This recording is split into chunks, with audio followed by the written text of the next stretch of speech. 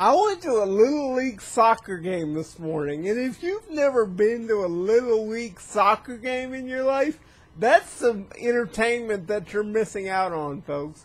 People give the kids a hard time because they're at this age, they're chasing the ball around and they don't look like they know what they're doing.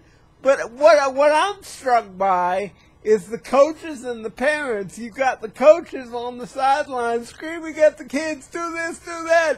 And then on the other side, you got the parents screaming at the kids, do this, do that. You know, guard that guy or block that guy or kick it, come on, kick it.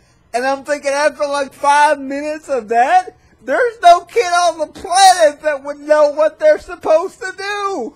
That's why they look so crazy when they're out there, because they're just trying to figure out which instructions to follow. I'm Jamie Jordan, and I'm out.